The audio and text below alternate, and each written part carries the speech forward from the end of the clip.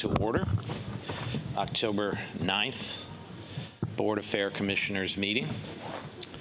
And as information for our audience, if you're not satisfied with the decision made by the Metropolitan Board of Fair Commissioners today, you may appeal the decision by petitioning for a writ of cert with the Davidson County Chancery or Circuit Court.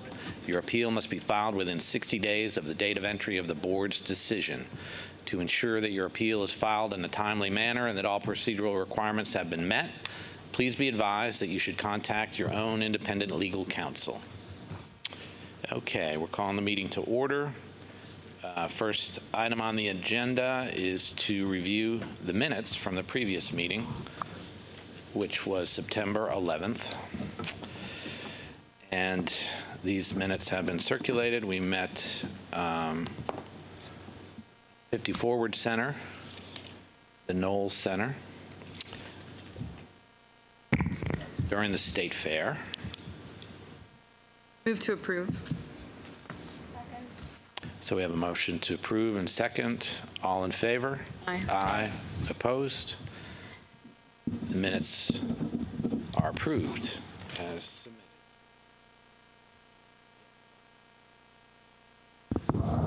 I think we've been circulating that since 2012. You see that? Right? Yes. Okay. All right. So we have public comment time to start our board meetings, and time is now. We have a podium here if you wish to speak. 3 minutes, please. You can state your name and address if you wish to speak at this time during the meeting.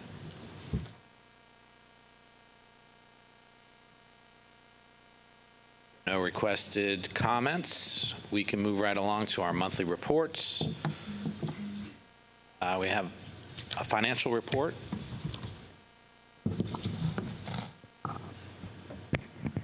Good morning. Good morning. The financial report in your packet, starting with the very first page. These numbers are preliminary numbers. I am currently working very diligently with finance downtown to finalize our numbers. The month of June is still open, our fiscal year, as well as July and August. So there could be some adjustments to these numbers or reclassifications to these numbers. But for right now, revenue through September 2018 estimated or $707,665. The expenses are $731,593 for a net loss of $23,928. And then when you factor in depreciation of $62,866, we're looking at a loss for the month, through the month of September, of $86,794. I would like to say that we are still, we have not finalized State Fair, so we just have the initial deposit of $50,000. Scott and I are working closely to finalize those numbers. We should have another approximately $100,000 coming in from State Fair.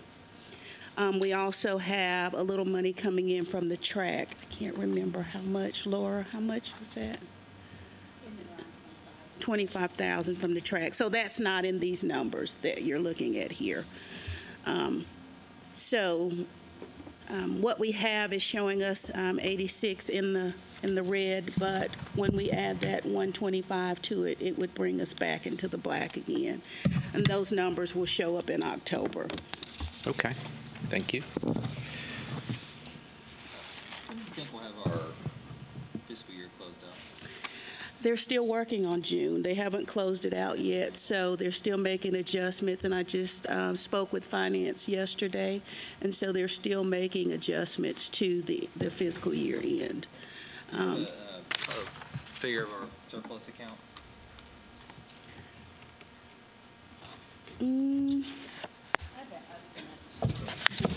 So we were, oh, you're taxing my brain.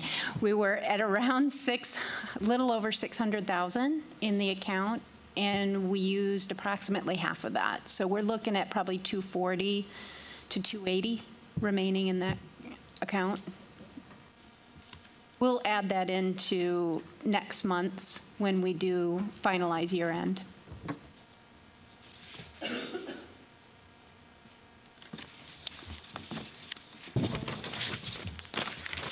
And then we have a few dashboards on the last page where you can see how we're faring through September. As you can see, the bulk of our revenue continues to come from flea market at 58%, and then building rental at 17%, and then other smaller percentages, concessions.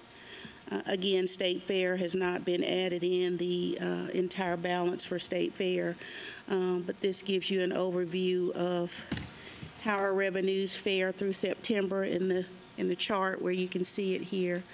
And then our expenses, of course, payroll is the bulk at 29%, and then utilities coming in at, or IT services, utilities, 25%.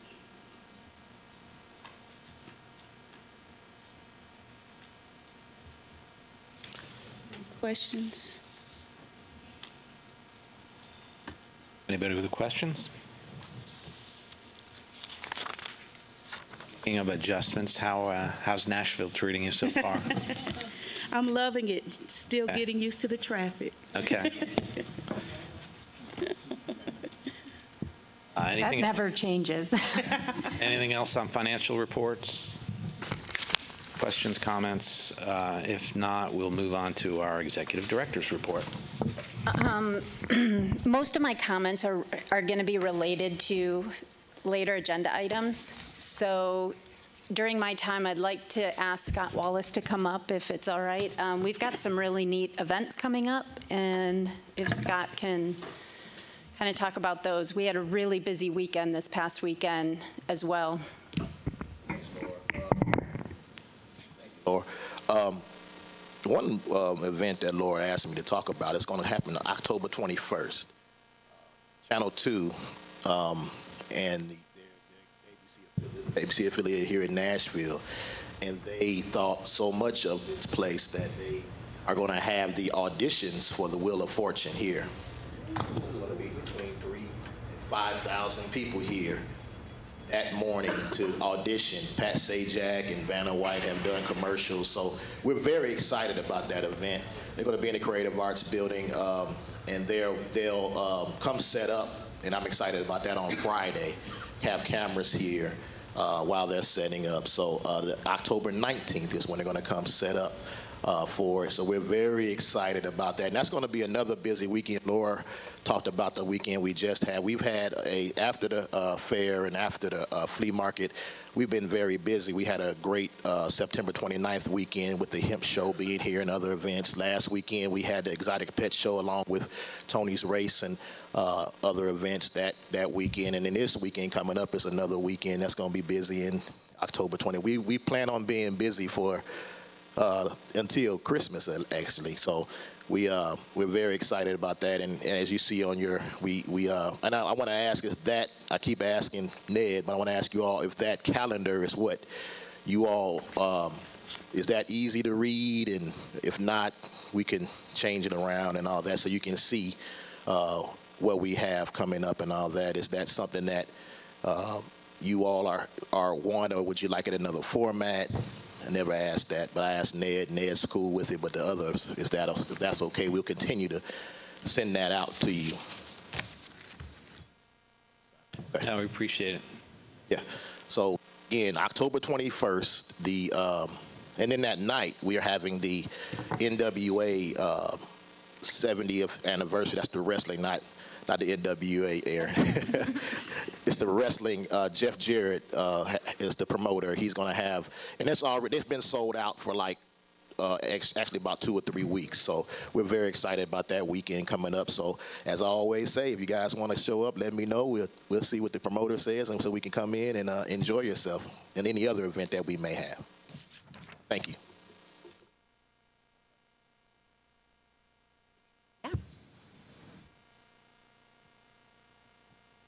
Mary Ann, I'm going to put you on the spot. Do you want to just give a brief update on the October flea and where we are?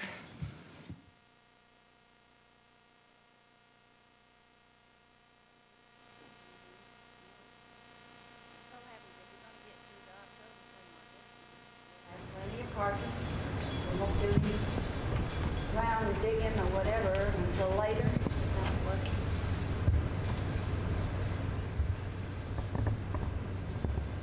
Excuse me. There it is. Did you hear me? I'm so happy that we're going to do the big market October. Without any problems, no parking problems, thanks to Laura and thanks to the board. Right now, this is the 9th of October. We just now started opening the phone lines for new vendors. We have 2,003 booths already rented. And we have 649 dealers. So I'm sure our dealers it will go over 750 at least. I'm happy. I hope you all are. Thanks. You're doing great. Thank you. So 2003 booths and still renting, right? October's the biggest flea market of the year. So, all right. I'm done. You're done? I'm Okay. going to reserve my comments for each of the agenda items. Okay. All right, so we will move on to the Fairgrounds Improvement Project update.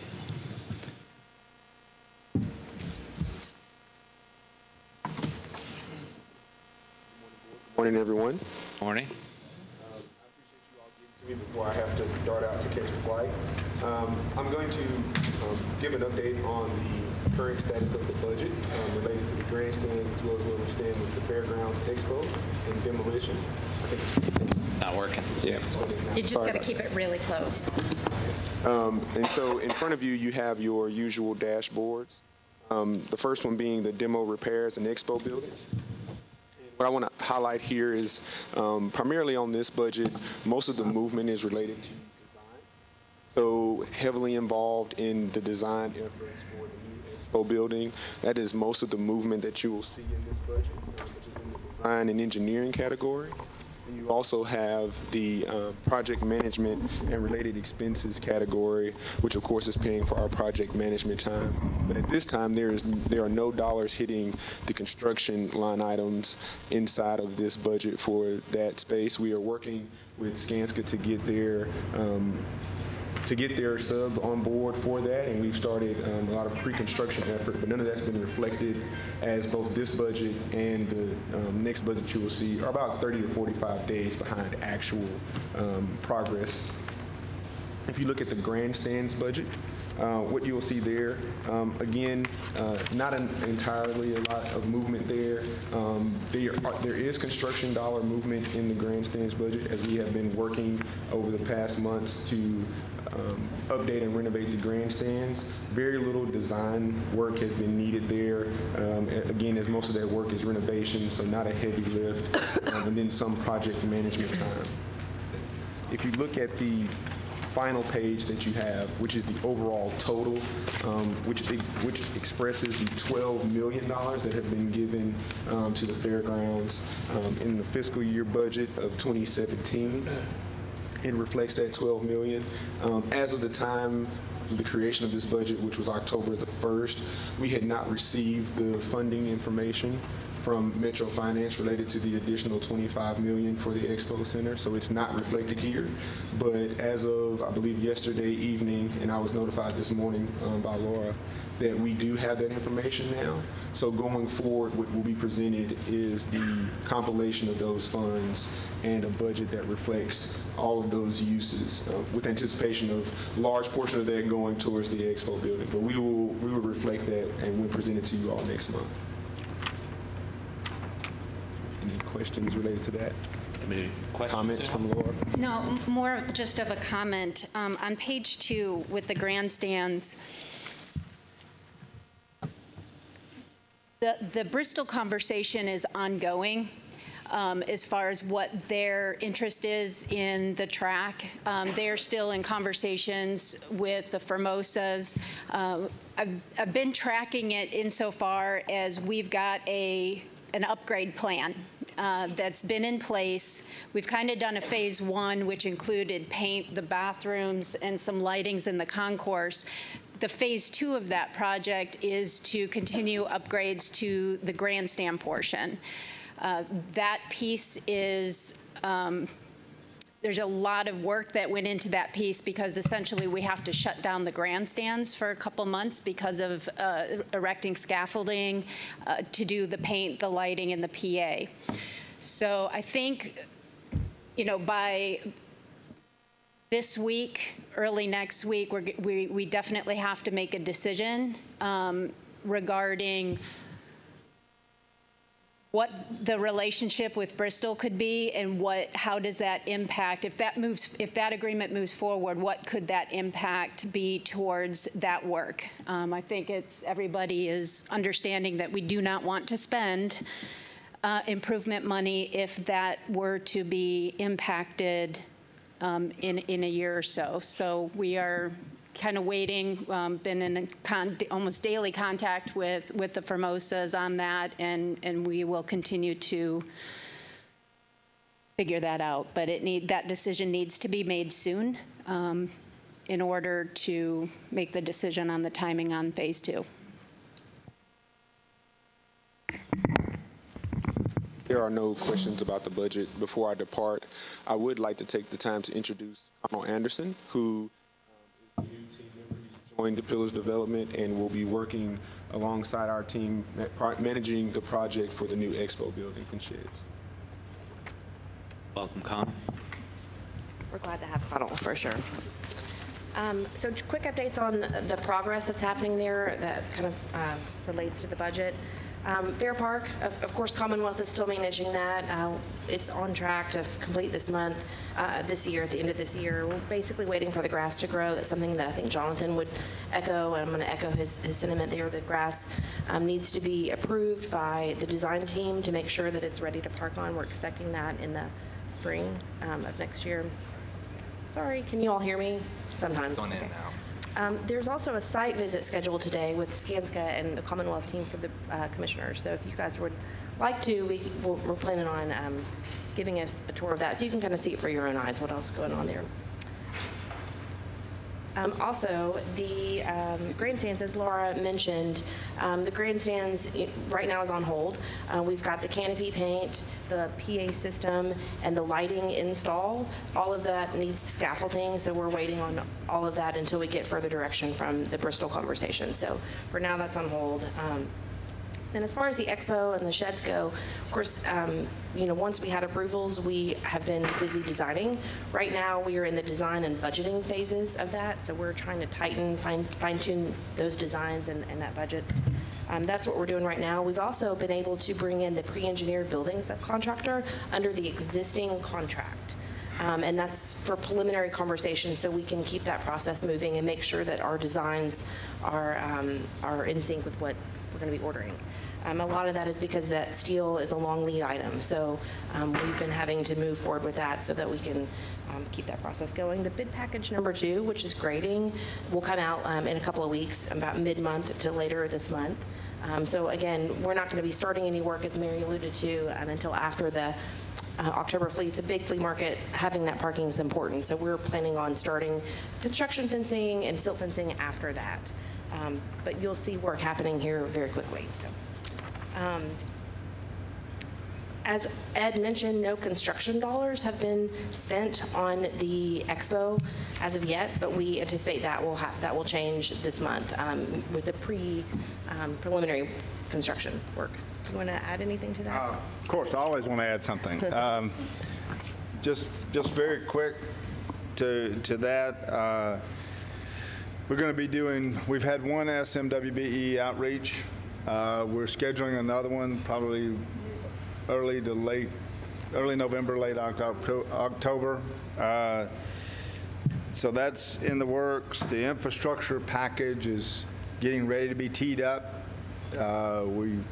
We're waiting on funding and approval of that. We're starting the process of campus coordination, and we're going to be working with Laura and her schedule and trying to merge a chance for everybody to get together with the stadium, the mixed use, and what's going on at the fairgrounds, so we all know what each project is going to be doing. The stadium itself, it's in the early phases of the design process. The team has presented some stuff to us a few weeks ago. They've gone back. They're dealing with the same kind of issues that we deal with on Expo, getting it into the budget, making sure that everything is going to be working from their perspective the way they want it to be. Hopefully, we'll be seeing something on that in the next couple of weeks. The construction management, selecting the construction manager is in the final stages of negotiation. It's to go to the Sports Authority Board for their approval 1st of November. Did I miss anything? Do you have any questions? I just have one thing to add from a logistical standpoint. Walsh Road, as it connects from Wedgwood to Nolensville, will be closed starting the week of October 29th. We will be producing signage, hopefully up by Monday of next week, the 15th, in order to notify drivers who utilize that connection between Wedgwood and Nolensville that will be closed to through traffic as of Monday the 29th after Flea. That will be in preparation for installation of silt fencing and the grading that will occur. And we will also still share construction roads and event access. So we will make sure that we have an access road that does connect Nolensville with the interior of the Speedway to help Formosa's out for the All-American for staging, with that getting traffic in to the infield for infield parking as well. And then we'll share an access road that would be that Wedgwood extension as you take it through the property out to, well, right now it terminates at the creek, but we'll keep an access road there as well that we will share. So we will do a notification, both media alert. We've notified Councilman Sledge, and we'll update. He's going to put that information in his newsletter, and then that will also be updated on our website updates, hopefully by the end of today. To add to that, we are also working with Kimley Horn, which is the traffic engineer for the soccer MLS. They're assisting on a construction traffic flow and parking phasing plan for during construction. So the goal is to have a diagram, a one-page diagram that can be handed out to vendors, that can be handed out to any events, as well as up on the website. So there'll be something available. We're aiming to get that in for the October Flea.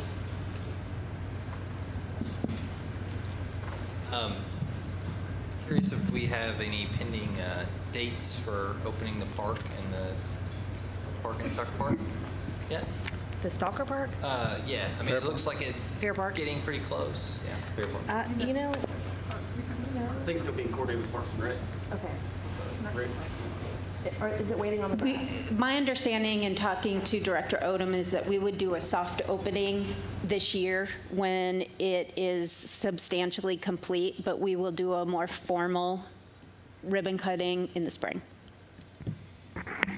When do we let the dogs in? My best guess is December. Okay. All right. Thank you. Is there any other update or concepts for, during the construction phase, other parking off-site?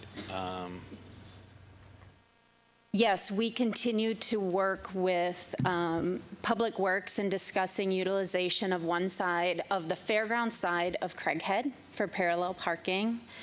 Also, we've been in conversations with a local property owner that hopefully we will be able to utilize their site. It's got about 300 spaces that could be available to us on the weekends. And maybe we could do a trade because they're looking for some spots during the week. And so we're still working with that group to see if we can work something out there. About the Metro.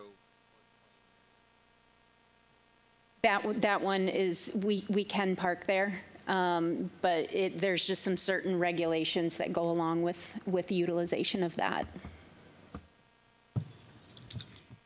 Yeah, you need a safe way to cross the street.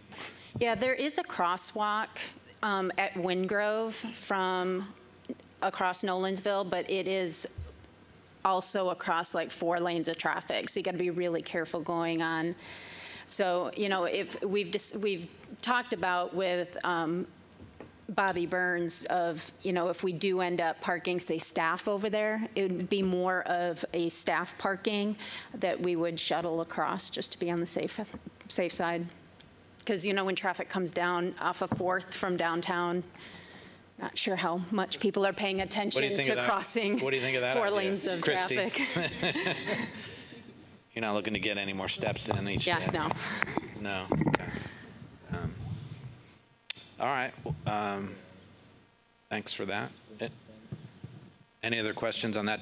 I assume we've covered the MLS stadium. Oh, yes. One other just comment. We continue to engage the User Advisory Committee. So this suggestion came out of the public engagement meetings that we had back in May.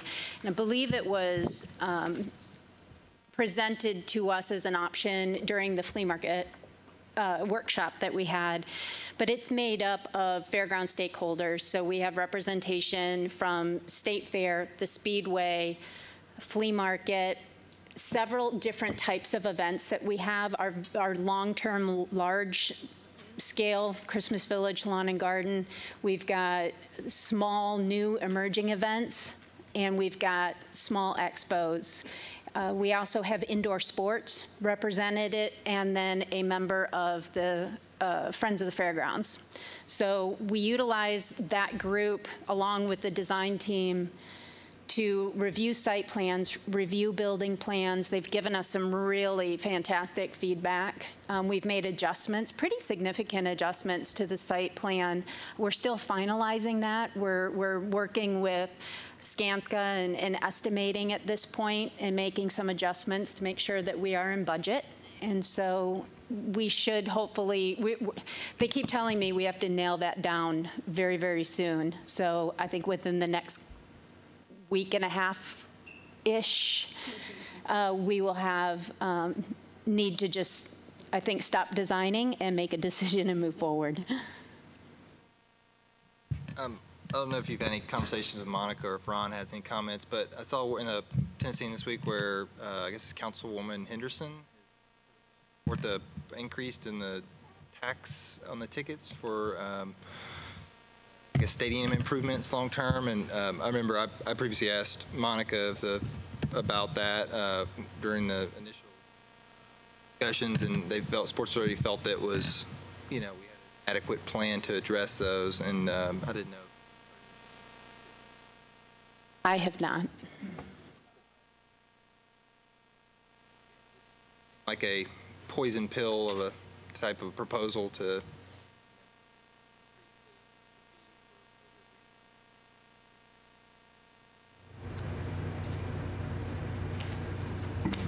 Okay. Anybody else? Comments? New business, we have consideration of additional race dates for 2019 season. Well, I'm gonna tee this up by saying, just as an introduction, that I was approached, gosh, months ago now, by a promoter, Mr. Rittenberry over there, Jason, right there, interested in bringing a new type of race to the track, World of Outlaws. And with our contract with Tony, as you know, he is the exclusive motorsports promoter. So after that initial meeting, they have been working with the Formosas in making some initial plans on how this new type of race could be executed here. And we have also been just making sure that it fits within the schedule. So what you're going to be asked today, they're going to be presenting what the World of Outlaws is all about, how it would be executed here at the Nashville Speedway, and then for your consideration, that would be an additional date on the 2019 racing schedule, and that's what you will be asked to consider once you hear the presentation by Mr. Rittenberry and Mr. Formosa. All yours.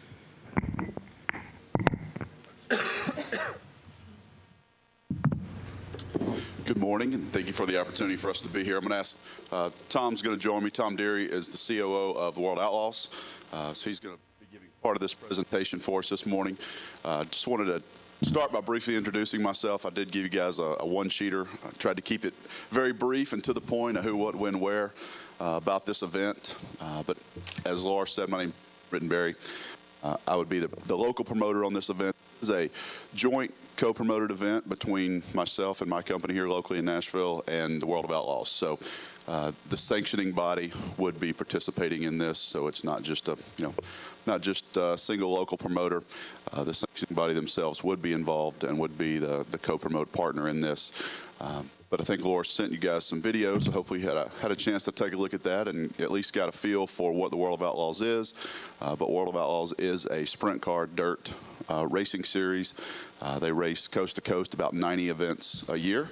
And this would be one of the newest events on their schedule. And Tom and their group are really looking to make this a large event. They do 3 or 4 large special type events across the country each year, and this would be one of those. They've identified Nashville as everyone in the country has as an emerging market, and for us, I view it as a destination market. So the World of Outlaw fans, really within a 4, 5, 6 hour drive, would identify this early on, which is why we want to try to get this event nailed down and get it on the schedule as soon as possible while they're making their plans for 2019, which events they're going to attend and travel. Some of their larger events are in Daytona, Florida, and Charlotte, North Carolina, and we would like to make this Nashville event just as large. So in the document in front of you there, it gives you a few of the details. It would be a 2-weekend event. The first weekend would be more of a local race, regionally. And really the purpose of that is once we put dirt down, and I did leave out of this document the dirt. It says at the historic Nashville Fairgrounds Speedway, but this is only on the front stretch. So the quarter mile on the front stretch, not the entire 5/8 mile track. So would be a small course, small track right on the front stretch. And I'm going to let Tom, when he comes up, talk more about the actual track and the event from a safety standpoint and putting dirt on the track. He just got finished doing that this weekend in New York. So they do have a lot of experience with putting dirt on asphalt tracks and obviously getting that cleaned up and ready to go back to asphalt racing. So with that, I'm going to introduce Tom and let him give you, a feel for the event and kind of what we're looking to do, and then we'll be open to any questions. I'm sure you have many questions. Thanks. Good morning. What a better combination, the motorsports legacy and history of Nashville and one of the fastest, most exciting, and certainly one of the more popular motorsports divisions, the World of Outlaw Craftsman Sprint Cars. As Jason mentioned, the Craftsman Sprint Cars, the World of Outlaws, raced 92 events across the country, and literally in front of thousands and thousands of people. We are enjoying a great popularity right now and have worked hard to develop that relationship with our fans. This part of Tennessee, this part of the South has been kind of void without having a sprint car event here, and what's better than bringing it back to the traditional area, the motorsports history of the Nashville Fairgrounds. So we're pretty excited about the opportunity to do that and to present something exciting. A World of Outlaws sprint car is a purpose-built race car that has a big wing on the top. It goes very fast. They're 850 horsepower race cars. We don't need a 5/8 mile to put on an exciting and compelling show. It can be very, very exciting. It will be very exciting, utilizing just the quarter mile on the front straightaway here at Nashville. Obviously, we have to bring in the surface which on first blush seems like a lot of work, but we as a company have been doing this at a number of venues over the years. As Jason mentioned, we just completed a 4-day event at the Oswego Speedway in New York, where it's a 5/8 mile track where we did bring in dirt, we cover the surface, and ran for 4 days straight, and have just completed that. The dirt will come off, they'll return it back to the pavement, and they will run their normal season until next October when we repeat that. We've done it at a quarter-mile track in Illinois, where we brought the dirt in, raced on a weekend, and then took it out, and by the next weekend they were back racing. It's not it's a lot of work, but it really makes it for a very exciting venue, to say the least. The quarter mile here at Nashville is essentially is very flat, which we'll have to do a little work to try to put a little banking into the track, which may require some fiddling with how we build the preliminary wall around the track. There is obviously sprint cars, as I said, they're 850 horsepower cars. They weigh 1,400 pounds, so their weight to power ratio is pretty significant, and we want to make sure that we take all the precautions we can to both make the spectators as well as the participants safe. So we do have to do a little work on the fence on the infield. That's something that we'll continue to work and look at as we move forward with this. It's dirt racing is obviously very popular in the South, and it happens at a lot of facilities. We're excited about the first weekend, which will make this a regional event. Everyone will want to come and race at Nashville because they've always heard about it. They know the city, they know this facility, so it'll give an opportunity for dirt racers all throughout the South to come and race at the Nashville Fairgrounds Speedway. One of the things that we'll get into the presentation and the events is it's a very simple race program. We're not talking about long distance races. The feature event here will be both on Friday and Saturday night of the sprint cars will be 35, 40 laps. So it's not a 3-hour race or what we're familiar with on the long NASCAR races or what they do for the All-American 400. It's a series of short races, qualifying races, and then the feature event is 35 to 40 laps. It moves along pretty quickly, and that's part of the signature of what the Craftsman Sprint Cars are. It's a quick, fast, and very exciting show. Caleb? Thank you, Mr. Deary. Can you expound a little bit about the safety record of your organization, but also kind of the different items that you're going to be doing, walls, and to ensure the safety of the track? Well, utilizing the quarter mile, we'll be able to create a separation from through the turns and along the backstretch. We'll be able to create a separation of any people from being near the racetrack, utilizing the main grandstand for spectating. So everybody will be well behind the fences in all cases. As far as safety with our organization, that's one of our priorities. As in all motorsports and all racing, we do have incidences. We do occasionally, there's injuries that happen, but as far as keeping the race cars within the arena is our most important part, and that's utilized either by the walls or the fencing and as necessary around any facility. So will the dirt be on the track or in the infield? It'll be on the track. If you imagine the quarter mile just covered with anywhere from 6 to, depending on how we create the banking, 6 to 12 inches of clay. I had a question, Mr. Rittenberry. So I noticed you used to be involved in the Kentucky State Fair, and I didn't know if you had any advice for us. I was the CEO for the Kentucky State Fair, Kentucky venues, so I ran all of the state-owned venues in Kentucky. I had 2 convention centers, 2 arenas, the state fairgrounds, the state fair, and the horse park in Kentucky. So Yes, I come from your world, and I sat in Laura's seat with you guys there for for a while, so I've been on both sides of the table here. Unfortunately, I did not get out to the state fair this year here. I did grow up here, so I grew up coming to monster truck shows on the front stretch at the Speedway as a child. So it's been a few years since I've been to the state fair. Was actually out of town most of the time during the fair this year, so I didn't get a chance to come out. But I do look forward to hopefully next year I can plan some of my travel around that and get out to that fair. But from my recommendation standpoint, I would just say that you've got a great person in Laura.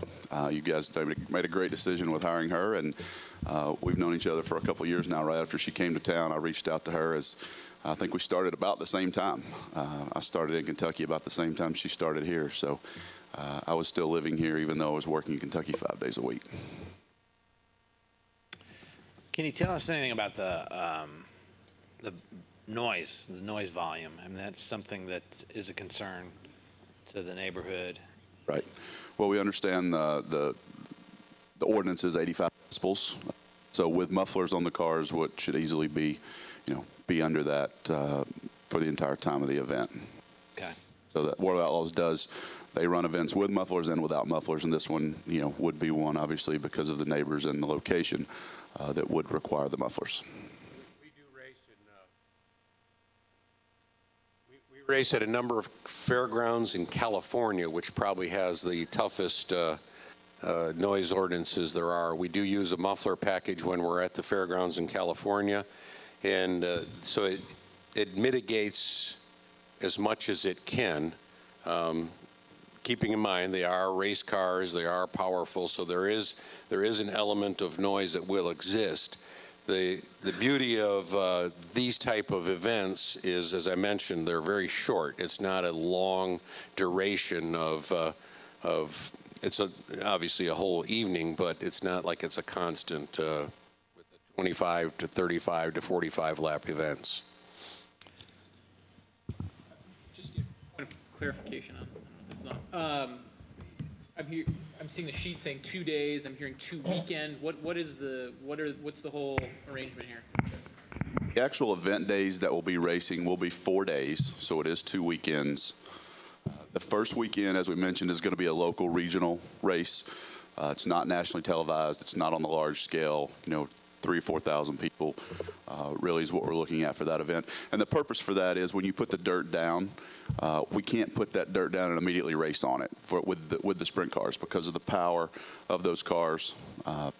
The dirt would just break up and it wouldn't be good racing. So putting that dirt down and giving that first weekend to get some of the local regional racers, not the national sprint car guys that's televised, but some local regional racers, the opportunity to race on that basically packs that clay down and packs that dirt down, so it is safer for the actual World Outlaws weekend, which is the second weekend.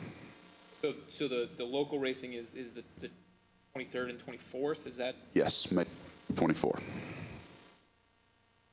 What does it look like leading into that weekend? Are there test runs during the week? I'm sorry? What does it look like leading in that week? Will there be test runs on the track? No, we don't. Once there's a certain element of preparation that has to be done for the facility or for the surface, so we generally only prepare when we're ready to go racing. So it would be very minimal anything before or anything during that, at this point, anything during that week.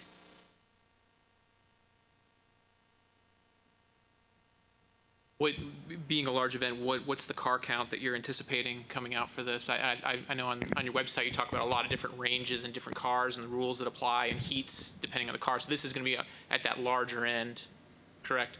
The Craftsman Sprint Car Series field should be around 30 cars. It's not a huge participant base because we're bringing in the top of the dirt racing pyramid, so that's about a 30-car field is what we're hoping for for the sprint cars. The previous weekend, the regional area, we could be about 100 race cars total.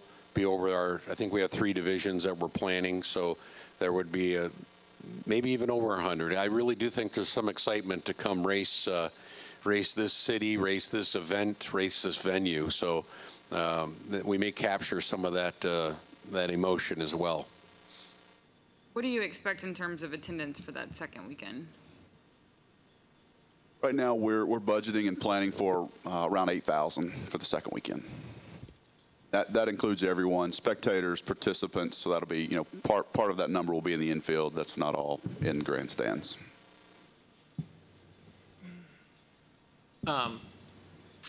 So for the first weekend, tell me a little bit about what the sort of the layout and as the schedule looks like with that many cars. I mean, how many heats how many races is that going to be throughout the weekend for that with that kind of volume? We're planning a 3-division weekend, and each will probably be, I'll just walk you through what a normal night would be. There is the hot lap session, which is usually 3 or 4 laps for each division. So you're probably, divide each of our divisions into 4 groups. So that's 3 times 4 would go out for hot laps. And there's a qualifying session, which is again 2 or 3 laps, which is that same group. Then a series of heat races, which would be about the same number. We divide it into 3 or 4 heats. We call our last chance showdowns, which is the last opportunity to get into the race, and then the feature events. So you're probably looking at a total of different groups on the track. Each division will come on the track for hot laps, for qualifying, for heats, and features. So there'll be 12 different events that will be held on that first weekend by the groups. And the longest laps of that will be probably 30 laps, which will be the features.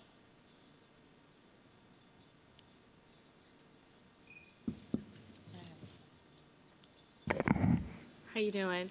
Susan Jones, Metro Legal. I have a couple of questions. One, could you give us some additional details about the fencing proposal in terms of who will be providing the adequate fencing, and is fencing adequate for this kind of event? The first review of the facility is the fence on the quarter mile. We could use it. We'd have to make some additions to it. We have to add a few more cables to it, at least one along the top. Maybe a band of guardrail right along the top of the wall, based on, in certain areas, just to give the little more wall height, and then to tie off the top with a cable. That's if we use the existing fence. We're also exploring some other options of maybe additional bringing in wall pieces and building it that way. Okay. And would that be something that you all would do, whether you use the current fencing and make those modifications, or bring in fencing? Is that an expense that you all would be writing into your program? We can. Obviously, it's to be an improvement to the facility, and so we'd like to certainly work with, we would work with both the Formosas as well as the Fair Board to see what we need to do to step the facility up. In my mind, every step of an improvement to fencing is always, that's a great step to make, and is always reviewed very well. And with those modifications and or bringing in the additional fencing that might be required, would that, in your opinion, make that a safe event for us to participate in? Well, or are there any safety concerns that we there's always a safety concerns, and yes, there are. And now I'll put my motorsport sanctioning hat on. If it's not a safe facility for both the spectators as well as the participants, we don't do the race. We have taken that very seriously, and that becomes part of what we do. So we will make every effort and complete that effort to make it a safe facility. Okay. Are you looking to create an annual event, or just a one-off event? Our initial proposal to the Formosas and to Laura was we would like to make this an annual event. We'd like it to be a 3 to 5 year agreement. The current agreement that we're negotiating with the Formosas is a 1 year with the option that we, as long as we're all parties are happy after the first year, we will extend that for another 2 years. And we also understand that, lots of things are changing here at the fairgrounds. We're not sure what the future is. No one knows what the future could hold. So, we understand that, and we understand going into that, things could change down the road. But our hope is to make this an annual event with the dollars invested and the amount of exposure this is going to bring. It's not really our plan to make it a one-off event. In that vein, in terms of the agreement really being between the World of Outlaws and the Fairgrounds Nashville Speedway, I'm assuming that you all are already negotiating as it relates to whatever the insurance requirements would be for that. But would you also be amenable to adding the metropolitan government and the fairgrounds as an additional named insured for your insurance certificate in light of doing the show? First part of that, yes, we are in negotiations with the Formosas, and the requirements are there for what insurance would be required, and we do have that. We actually have that, and then quite a bit more on top of that. From our standpoint as a local promoter, and we would not mind adding Metro government as additional insured for our side. And I'll let Tom address from his side, from the World of Outlaws, from an insurance standpoint. Thank you. Certainly automatic. As a company, we deal with national sponsors that make us have pretty high limits. So adding to the fairgrounds, as we do with any venue that we go to, especially where we have a lease relationship, they are additional.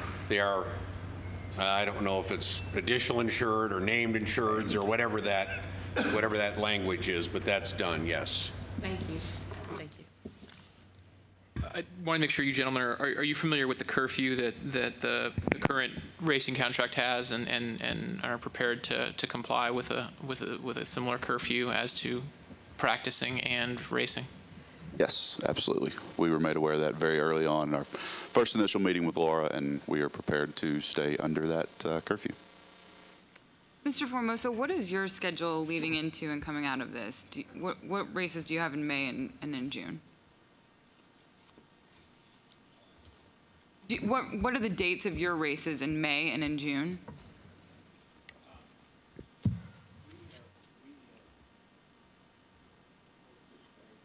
And do our scheduling and everything. Right. What are your existing dates, though, for May and June? I think actually in May is the ARCA race. I'm not sure the exact dates. Yeah, I think the ARCA So I don't think we race in the ARCA race is May 5th, is it not? May 5th. 4th, okay.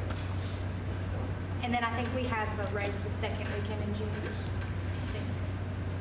The next weekend after. The June 15th. Okay.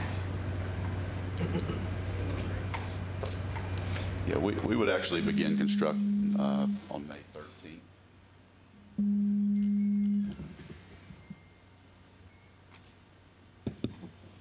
So our agreement with the Formosas now is to rent the track from May 13th, or actually 14th, I think. We've moved it to the Tuesday, sorry. So May 14th through, I believe, the Wednesday or Thursday after our event. Just give us plenty of time to get in, get those walls built, get the dirt down, get everything ready and prepared for that 23rd, 24th event.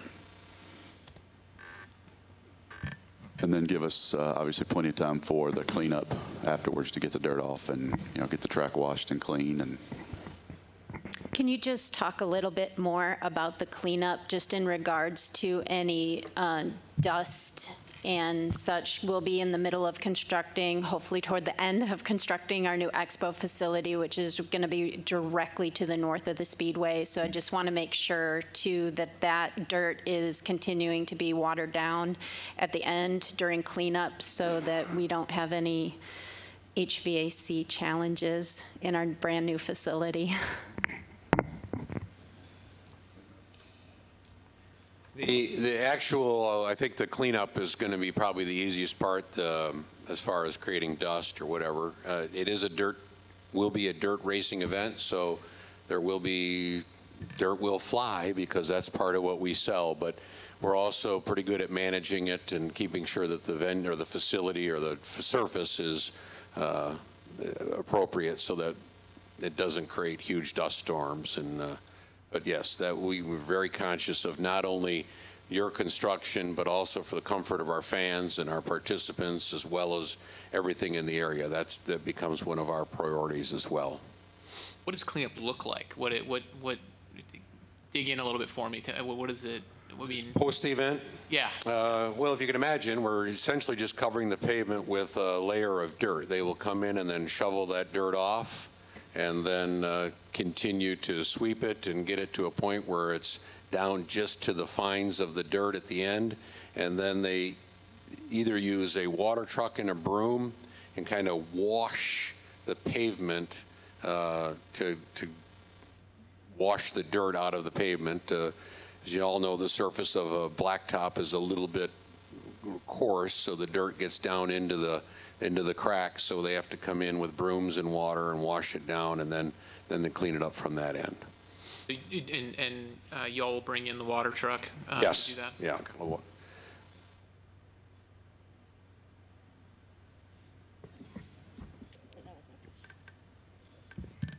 Question that's for Laura, but I'll wait till she's done.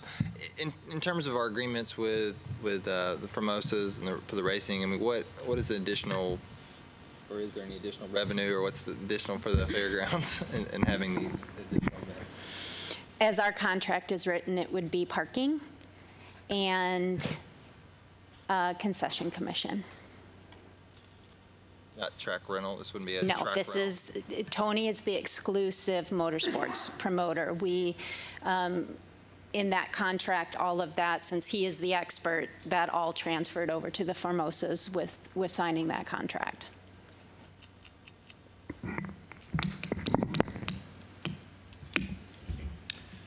And exposure, because I believe it will be televised. Can you talk about that a little bit? Sponsorships and... Yeah, absolutely. The World of Outlaws does televise the event, so live the nights of the event will be live streamed CBS Sports, and then there will be a replay on the CBS Sports Network on television a few weeks later. Will be national exposure, as well as the national sponsorships that are involved with the World of Outlaws. Obviously, we'll work with the Formosas on their sponsors to make sure there's obviously no conflicts or as few conflicts as possible. We're very respectful of theirs and the sponsors they have on an annual basis, but we will just be bringing in additional sponsors for this event. But we'll also give their local sponsors some additional exposure, as well as the fairgrounds and the city of Nashville. Question for legal, I guess. I'm trying to understand the structure here, because this is these 2 weekends would not be part of the count for the Speedway under the contract for Nashville Motorsports. So that count is 10, right, for Speedway events. So is this an amendment, Susan, to the contract that would contain all terms for these 2 weekends with the Outlaw folks? Is that how it would be structured? That's correct. It would have to be structured as an amendment to the existing contract, both to for the addition of additional races, as well as I understand it, the nature of this kind of a race. So what you all did at the last meeting was you moved for an amendment to add an additional raise, and we've spelled that out, and we've drafted that amendment for you. This would be Amendment 2 to the contract, so it would need to contemplate all of these things that are being discussed today. And legal, upon approval of the board, would draft that amendment for you as well, for the chair to enter into along with the executive director. I think one thing that's important, and I think that's why it's good to have these kinds of discussions, is that Mr. Formosa's current contract would not allow for this race as it is now. Okay, so as they're negotiating, they're going to be limited to negotiating to what his contract will allow. And if you only approve for him to do this kind of a race for 1 year, then that's going to affect their negotiations. If you approve, I think what was mentioned was the hopes of an option for 3 to 5 years. That's something for the board to think about in its deliberations today as to what you want that duration to look like. Also, how specific you want to be in amending the contract. Do you want to make it specific to the World of Outlaws, or do you want to make it a more broad wording that would encompass things like this in the future, so that every time you could have entity like this that wants to come or wants to amend the contract. You don't necessarily have to amend it per event. Either way is okay legally. We can draft it either way. The last time, I think you all wanted something very specific with regard to what you were approving, and we're certainly glad to draft that for you and include it in a very specific way as it relates to the World Outlaws and that particular race, as well as the duration or the frequency of those races. I hope that answered your question, Ms. Yes, Bridgewater. thank you, Okay. Susan. I had a follow-up question when you're talking about the dirt. When you bring it in and during the races, like how much actually flies up? Will it stay contained within the track, or should we expect a film of dust throughout the fairgrounds and in the neighborhoods? Can you describe that a little bit more? Well, obviously during the event, it's watered, so we try to keep it watered. And anytime there's vehicles on the track, it will be watered because it really does us no good out trying to form a track or to build a track when it's wet, when it's not wet, when it's just dry dust. The cars can't race on it when it's just dust. And so, the key to keeping that dust down is keeping water on it. And so anytime that we get cars on the track, we'll try to keep that watered down. But during the week in between the races, does it stay watered, or will the dust be flying up as during wind gusts or whatnot? Well, I mean, there shouldn't be much dust flying without any vehicles on it. I mean, if we get 40, 50 mile an hour winds, yeah, there could be dust flying up, but that's not something that's I wouldn't think going to be flying to the neighborhoods and the neighbors around. I mean, the cars and the things that are in the immediate vicinity inside the infield of the racetrack and maybe the grandstands could get some dust if we get some strong winds throughout the week. But with the dirt just sitting there on the track, no, it's not going to be just flying up and covering the neighborhood. Okay, so cars parked in the neighborhood, cars parked in other parts of our property won't be covered with a film of dust? I mean, not unless there's wind that causes that. I mean, with normal conditions like today, with the dirt on that racetrack, no. But if, I can't control the winds. If the winds do come and blow the dust, then yes, it could get dust on things. On the flip side of that, May is a very rainy month in Nashville, and it is in a flood-prone area. So I'm curious if you've had any experience with a lot of rain and the dirt tracks. Just this weekend. Two comments. So first of all, on dirt track preparation, the key of making the surface work the best for us is that it be highly compacted. That's why we need the extra week, is for them to come in and they actually compact it to where it is unbelievably hard.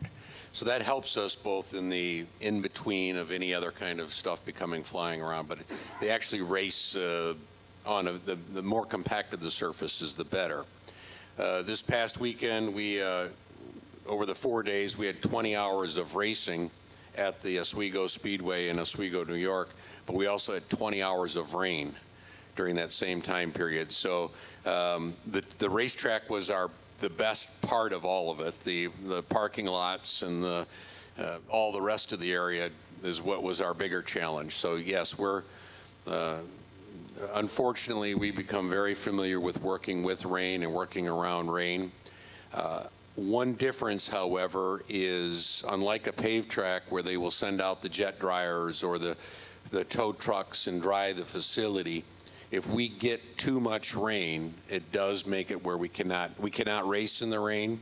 And if there is too much rain, then it would cause the event to be either canceled or postponed just because of that. And I guess that's something that we would need to have that discussion if on the Saturday night of this event, if we get 8,000 people in the grandstands and we're halfway through the show and we get a rainstorm, it's when we will finish that event needs to be part of that discussion as well.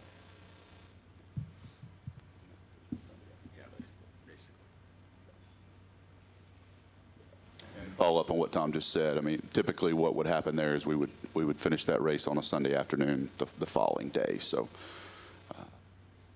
could be if it rains out Saturday night, we would be asking to be allowed to run on Sunday afternoon.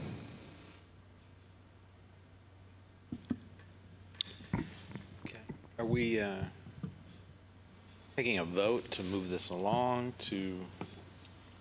presented with something next month? It's the will of the board. Certainly, if you're not prepared to take a vote today, you're not required to do one.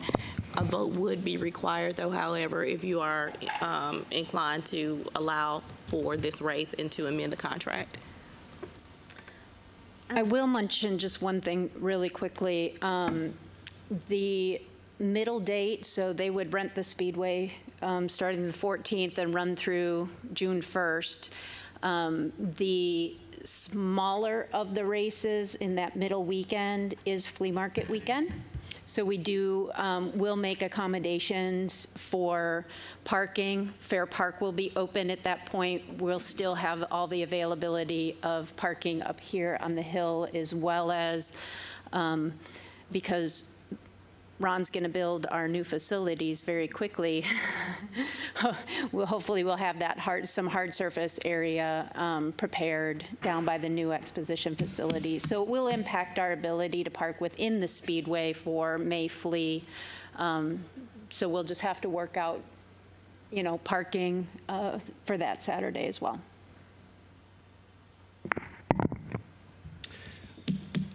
Laura, what would be your preference for the board today? I mean, I'm assuming you're bringing this to us because you think it's a good idea. With conditions and with the full understanding about I think we're all have the same concerns for fencing safety, but I'm absolutely confident in Jason's commitment and the World of Outlaws commitment that they are going to install the necessary fencing that is required. So I know from their perspective, as well as the Formosas in finalizing their race dates and getting it on the schedule and promoting that, I think that's really important. The timing is a consideration. So if you're comfortable with the information that you've been presented with today, I would be comfortable with going forward with a recommendation to approve the date. I may have missed this when I stepped out, but have you talked to the councilman for this district, neighborhood groups, other stakeholders? Yes, I have had some initial conversations with Councilman Sledge, as well as the neighborhood group, both represented by Heidi Favorite. So I would say at the time of conversations, it was neutral until they got additional information and commitments from, the promoter and World of Outlaws. I don't know, Councilman Sledge is present, if you have any thoughts or comments.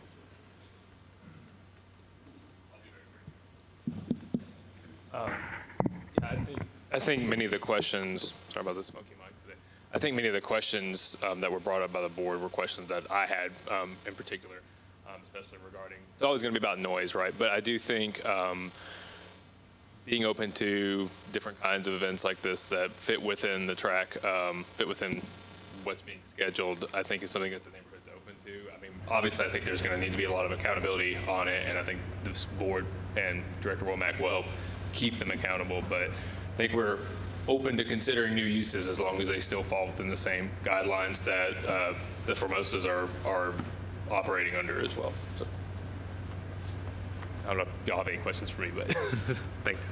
Thank you.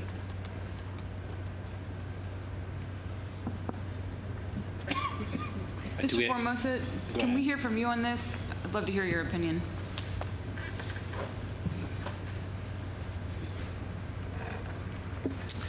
We're really excited about this, and a lot of folks know this, a lot of folks don't, but I was a professional racer here for 43 years myself. I'm very familiar with World of Outlaw cars, sprint cars.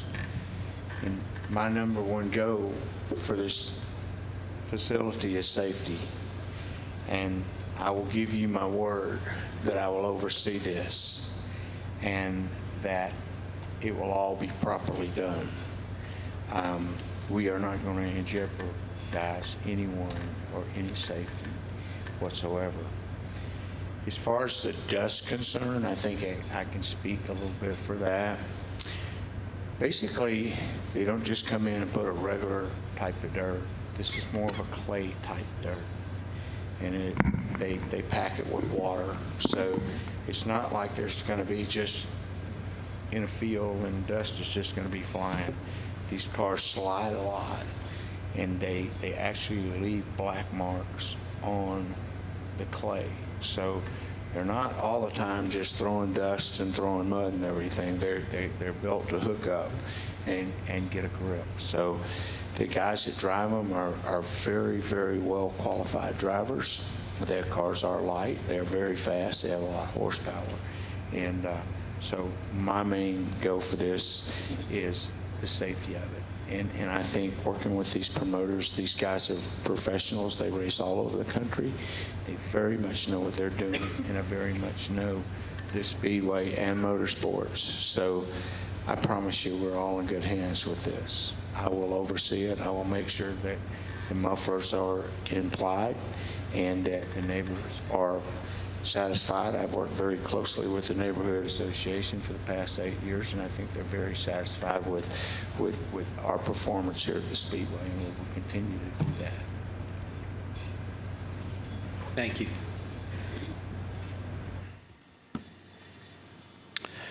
Any further discussion, or is anyone prepared to make a motion? I don't know if we make the discussion before or after. My concern that I received from some people in the neighborhood group was not particular to these folks. It was the sort of overall race count, and I think that's the thing that's giving me pause a little bit. Is I don't know where we are with Bristol, and I'm somewhat concerned that we may be presented with a package at the Fair Board with the Bristol folks that's far down the road, and higher powers such as the mayor's office have made some sort of agreement that we're sort of expected to pass. And so the place I'm getting at is I am a little concerned, not so much about this particular package, what these folks are proposing, but this is 2 more weekends, and then what comes next from Bristol, and then that's creeping up towards 17, 18 weekends, which is and also condensed during the spring and summer months. And as we've seen here, we're looking at May 3rd and 4th weekend, May 23rd, 24th weekend, May 31st, June 1st weekend. It's suddenly a lot of weekends, and then if we're squeezing in 2 more higher, I don't know how many weekends extra from Bristol, which is another whole other thing. I don't know how many they're looking at. We have no idea. So it's not so much the individual merits here. I'm kind of just wondering about where we're heading, and I am not comfortable.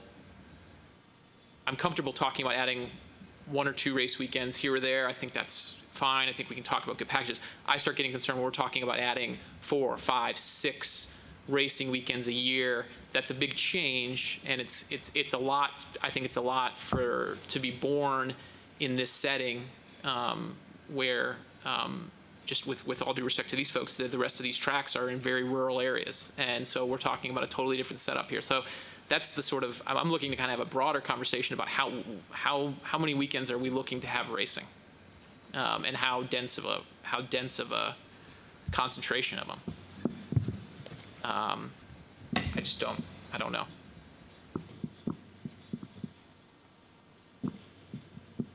This put us at 13 weekends of racing, is that right? 11. Yeah. Got it. So is for the 19 schedule, you guys are only scheduling 9? But so the ARCA is getting the count. I thought the ARCA was a separate contract of 2 weekends. It is, but we count it. Okay. So I'm just trying to get to the total count. Jason, my contract allows me to have 8 motorsports events. Right. The ARCA race will be the 9th. Okay. So the ARCA's 9, and then is Drift on the schedule for 2019? Not yet, no. if the Bristol deal matures, I think they're talking about 2 races. A Craftsman truck race and a Busch race. And I think they're looking at doing those both in one weekend. Oh. Okay. Yeah, that would actually be classified as they would be doing 2 races, a Xfinity race and a Craftsman truck race, and it would be a Friday and Saturday event. So it would just kind of be like classified as one event. It would just be a two-day show. So it wouldn't be like you would be adding 2 more days. It would just be one weekend. So you could count the Bristol deal as one event.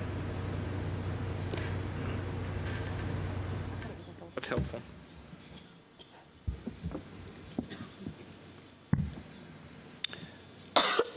Should we make a motion to have further discussion?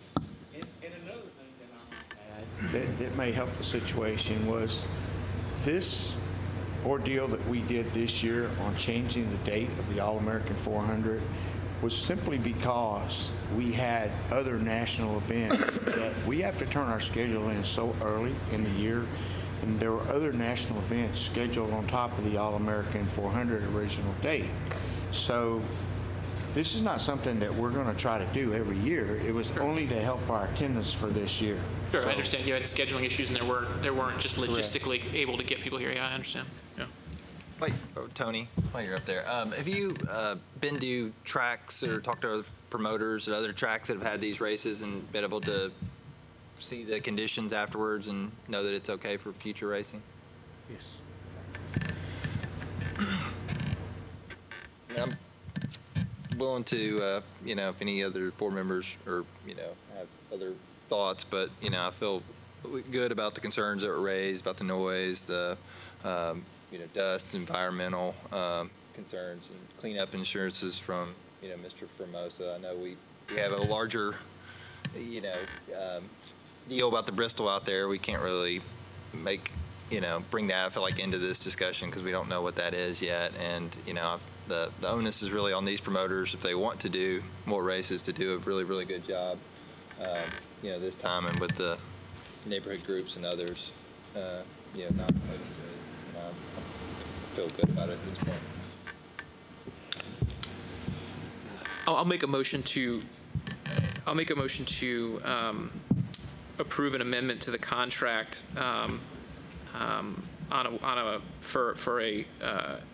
for holding these events with the World of Outlaws as proposed for 2019, subject to the terms of the existing contract with Nashville Motorsports.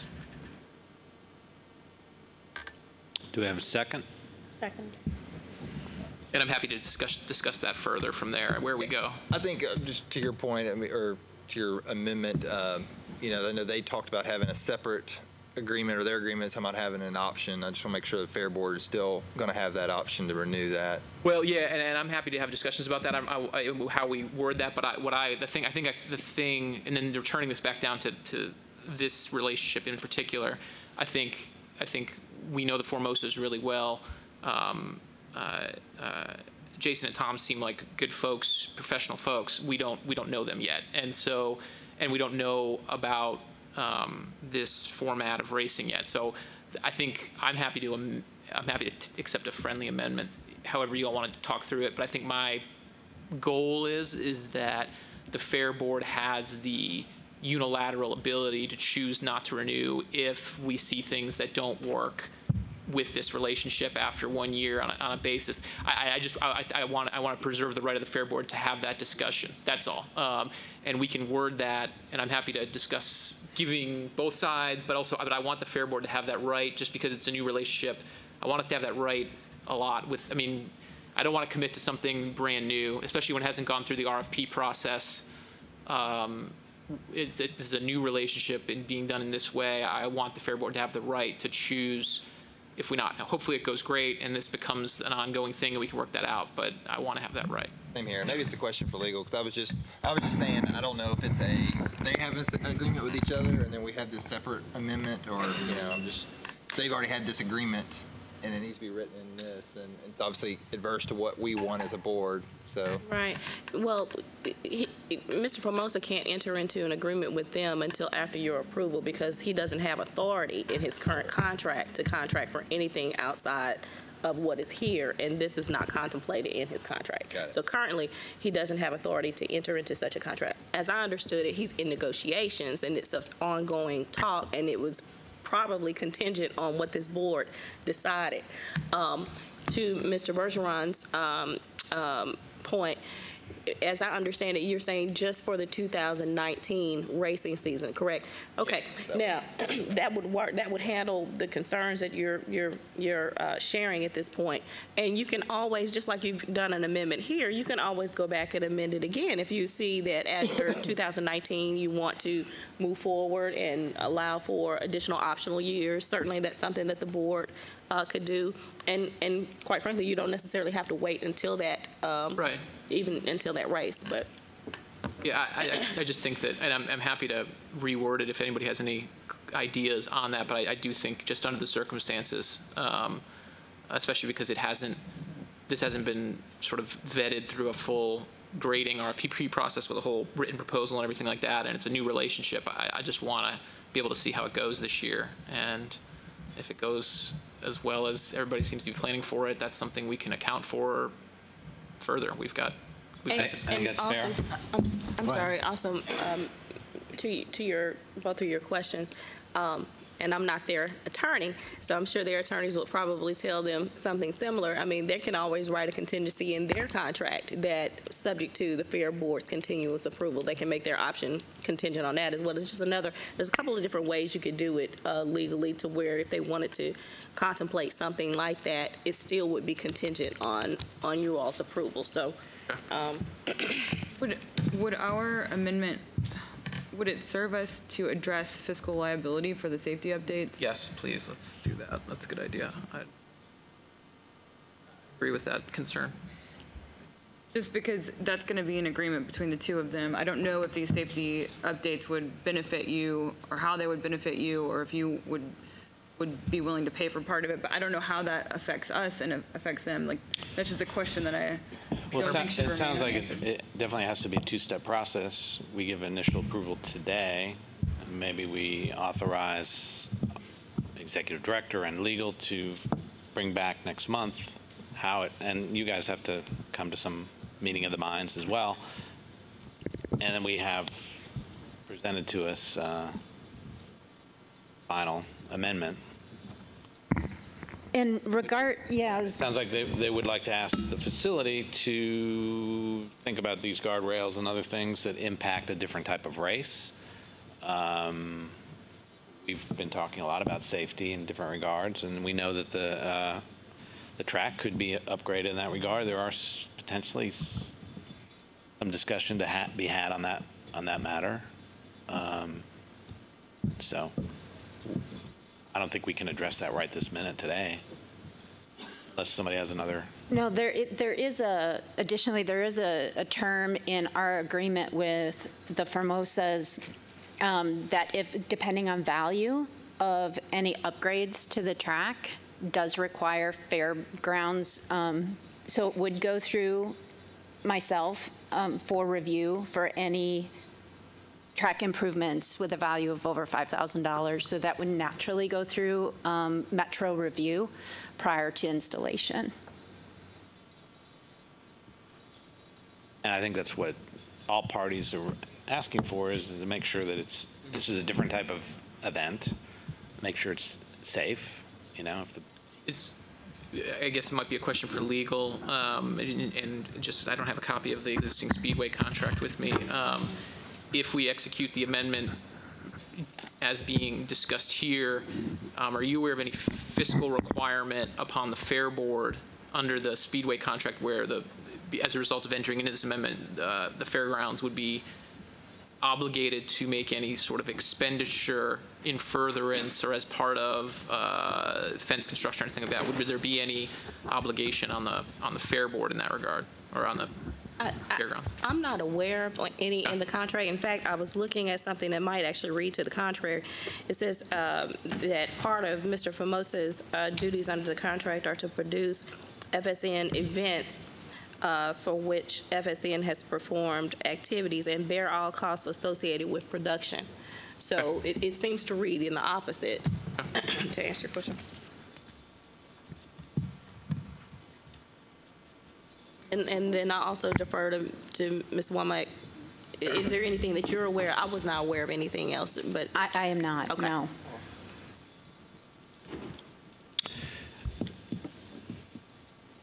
That being said, definitely broaching the topic of, I guess, could you present us with a separate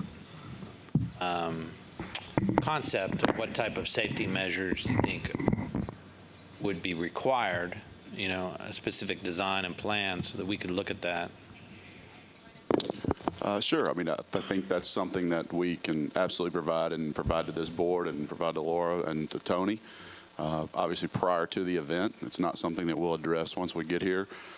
Tom's actually has some folks coming out today to look at the track while he's in town. So they will be looking at that today and see what our options are. As he mentioned earlier, we're looking at two different options: reinforcing the current fencing that is already in place in the infield, as well as bringing in our own walls and our own fencing and our own, all of our own fencing for the infield area of the track. Okay. Those really are our two options. One, it's are we going to invest in a permanent capital improvement to a facility that we don't own, or are we going to bring our own walls and fencing in? It's an expense either way for us. I mean, to ship those blocks, it's not cheap. You can only carry 2 to 3 to a semi truck, so the transportation cost on those is very, very expensive. So from our standpoint, it may be more beneficial to put that improvement into the permanent facility here versus us bringing in temporary structures. I think the term of the agreement would definitely play into our consideration for that. We can invest in bringing temporary structures if we think there could be a chance we're only going to be here 1 year. So, I think that was going to be the one question I had on the term that is on the table now. The option is, are you approving the event for multi-year unless something goes wrong and you have the right to cancel that, or are you approving it for 1 year and we have to come back here a year from now and get approval? Two different types of agreements and two different scenarios for us. We're fine with the Fair Board having the right to terminate the agreement if something goes wrong. But I think in our option would be obviously to have that option to exercise as long as the Formosas are happy and we're happy, without having to come back to the Fair Board to present this all over again and look at this discussion again. It's a significant investment we would make to bring this race here, to start up a new event. The money to be made, the profit in this obviously is down the road. It's not in year one. So as with any new event, it takes a few years to build. So, from our standpoint, that's what, we would ask for. If we blatantly do something that's unsafe, or, the neighborhoods aren't happy with, and the Fair Board has that right and option to terminate the agreement. But we would, obviously, our choice would be, preference would be to have that option to be able to exercise with Mr. Formosa, unless, something clearly goes wrong on our part. Just to be clear, Mr. Bergeron, again, the former is what is the motion, correct? Just for 2019 as of right now. That was the intent of my motion. Okay, and you all are discussing that, but that's the motion that's on the floor. I just wanted to make sure. Currently, we would be approved for 1 year, and we would come back to the Fair Board after the 2019 event for approval again. That's the intent of my motion that I proposed. I mean, the way I feel about it is, like I said, I mean, when we signed the 5-year agreement with the Formosas, we had the benefit of a long history with them already. Also, we had benefit of them winning a competitive RFP process, I think I would liken it to some of the negotiations with the Nashville Soccer Holdings regarding the operating agreement. There were some interim proposals from the folks at Nashville Soccer Holdings about things like holding soccer holdings to certain standards, like the curfew for concerts, but saying the Fair Board shall approve any extension of that and not be unreasonably withheld. Well, effectively, what that proposal would have done was make the Fair Board approve any extension the soccer team wanted to go past that curfew. It would have made the concert curfew kind of without real effect. And so my concern is any language along the lines of, well, unless something goes wrong, well, then it's a question of, well, did it go wrong enough, right? And I just don't know that, for my part, as to my motion, I'm comfortable just with the newness of this relationship, with the Fair Board giving away any more authority than just sort of having this 1 year right now to sort of see how it goes, and having to come back and reassess after that. I just don't know if I'm comfortable seeing the Fair Board go any further down the road right now, or make any further, sort of commitment. That's what's behind my motion. Does the investment in the safety measures have an impact on whether it could be a successful 1 year event versus multi-year? Absolutely. Yeah, I mean, if we're talking 1 year only with the option of, we may not be able to come back, that's gonna change our scenario, and, quite frankly, change our thought process on the entire event. Because we had planned on this being a multi-year event with a 2-year option with the Formosas. If that's not the case, then we'll have to evaluate this differently from a financial standpoint. I can't come in and put, $10,000, $20,000 in improvements in a fence to improve the safety for a 1-year event. We would bring our own, more than likely. There would be a chance that we would, bring our own walls and our own fence and do that versus putting it in.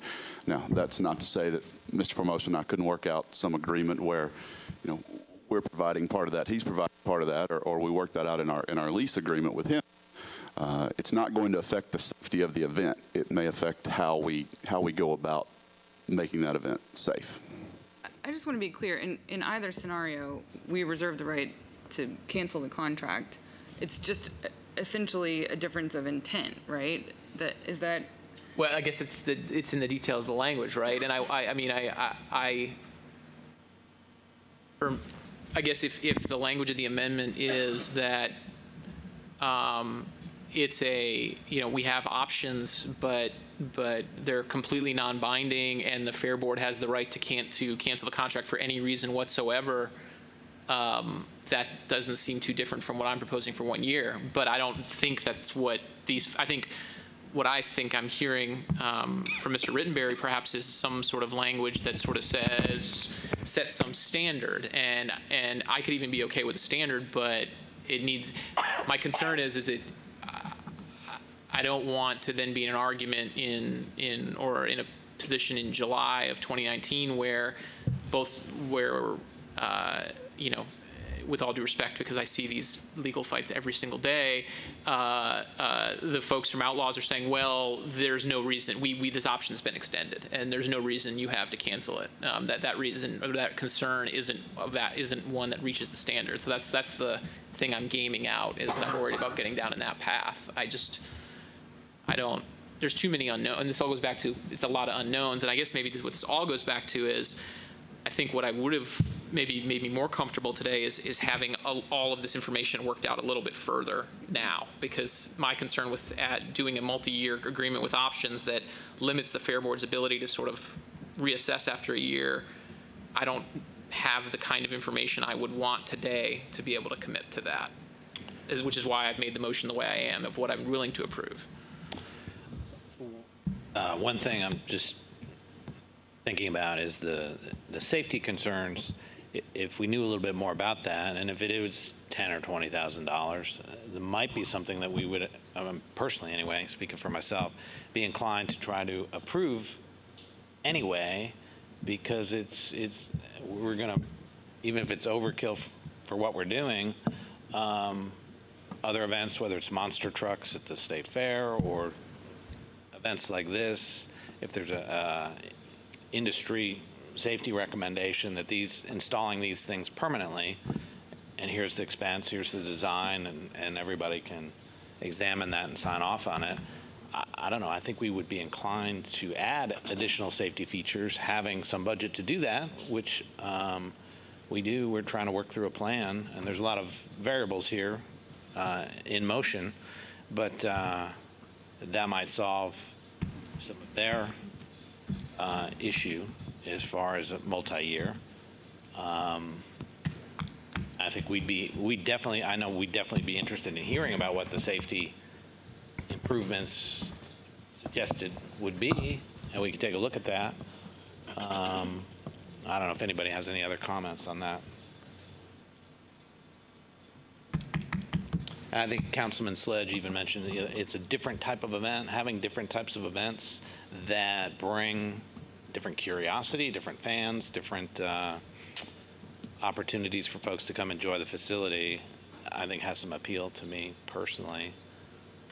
Sure. Using the racetrack for other interesting, fun, creative, touching other fan bases. It's definitely a different demographic than the fans that are coming to Tony's events now, and I think he can, he would agree with me on that. Dirt track fans and asphalt fans are two different groups and two different sets. Not to say that the folks that come out to his event aren't going to come out to this event, because it is a race and it is here in Nashville and it's local. But the folks that are dirt track racing fans typically aren't going to asphalt races, and I come from both of those worlds, being my background being in NASCAR and in dirt track racing and drag racing and road racing and Formula One racing. So all those are different demographics and different groups of people, and so this will expose the facility to a new group and a new set of racing fans, quite different from the current weekly racing fans for the asphalt racing.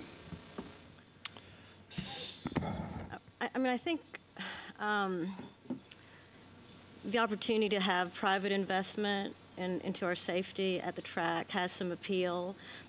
But what would that language look like so that we would continue to be part of the decision-making on year 2 and year 3?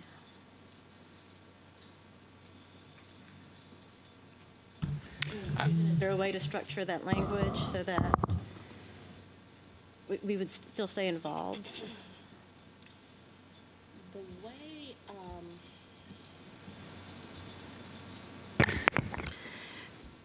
the current motion doesn't contemplate that. What you could do is maybe amend the motion as it exists now to allow for continued negotiation by the chair and the executive director on that issue. And then ultimately require that issue be one that comes back before the board. That's one way to do it. There may be other ways to do it that could be explored during that continued conversation. But that's one way it could be done if you wanted to move forward with the motion today.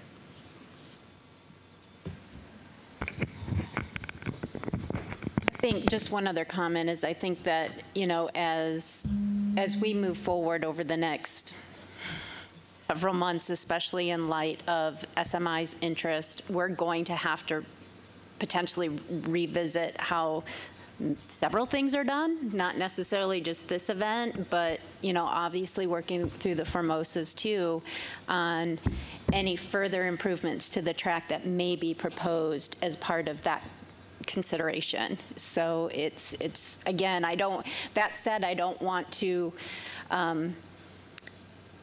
stop all programming for what ifs. So it's just something that we're going to have to keep in mind and work together on. But again, I don't want to prevent new programs for speculation either. And I want to get to a solution today. I don't want to make these folks wait till November. Certainly, I know they want to get to work and they want to start promoting. And I think that making them wait a month is I wish the presentation was a little more today fleshed out. But I mean, I'm willing to add an amendment to provide options in the amendment to extend, but I still want the Fair Board to have the right to terminate after the first year for any reason.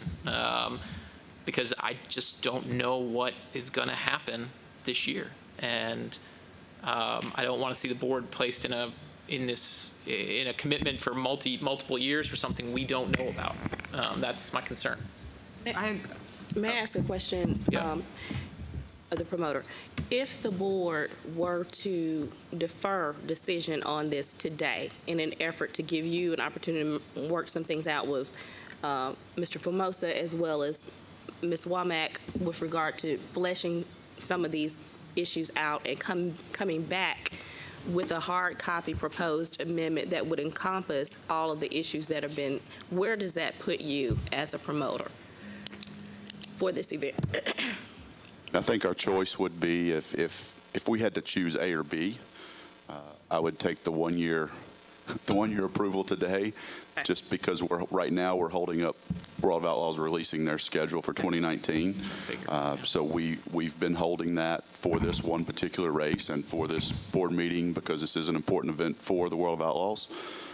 They've been kind enough to to work with us on the timing and the releasing of this event, an announcement of this event.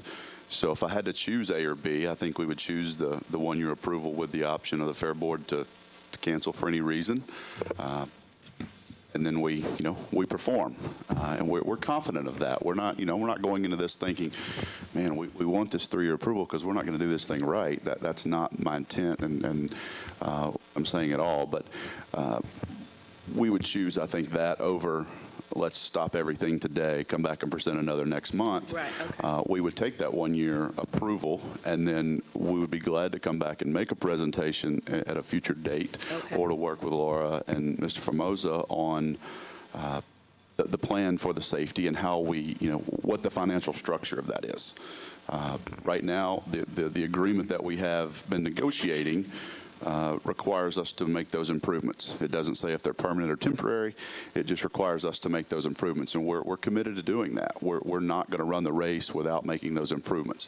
But if there's a way that we could work that out with the Fair Board, where our private investment in capital improvements of the facility was a benefit for both parties, we obviously would love to continue that discussion and to continue those negotiations. I think today what we're just looking for is the approval of the date. So yes, we can announce the event and to continue negotiating our contract with the Formosas moving forward. Let me ask a hypothetical, Jason. If say we had an agreement, say that there was an agreement that Mr. Formosa brought forward tomorrow that was for with SMI to make a race. This is all very hypothetical. SMI to make a race weekend with the kind of, I know Xfinity Truck was one night and whatever it was the other night. And hypothetically, SMI was coming with a capital investment in that to make safety upgrades, which I assume would be necessary for that type of racing. Would that type of safety upgrades to accommodate that race be adequate to accommodate Outlaws? The fencing, for example. For the exterior, for the outside fencing, absolutely. I mean, the improvements they're going to have to make for a NASCAR event here would obviously be adequate for the racing we're doing. It's just a matter of how much they would do on the infield, because that infield, the pit road basically fence between the pit road and the infield is the area that we're more concerned with. We're not as concerned with the exterior fence. We're good with it. It's that interior fence. So it just depends on how much SMI was willing to put into that and what NASCAR would require on that infield fence. Understanding, of course, that's all very hypothetical. All right, I think we have still a motion on the table. It sounds like we need more information on the safety concerns and how that would be funded, and I think, at least I know I am personally willing to have some further discussion at another meeting. And I believe the board in general is willing to, whether it's SMI or your group, something that's timely that needs to be moved on, we can have special meetings. We can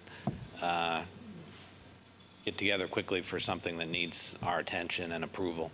So if everybody's ready to vote on this particular I'm sorry, we voted motion, on the original.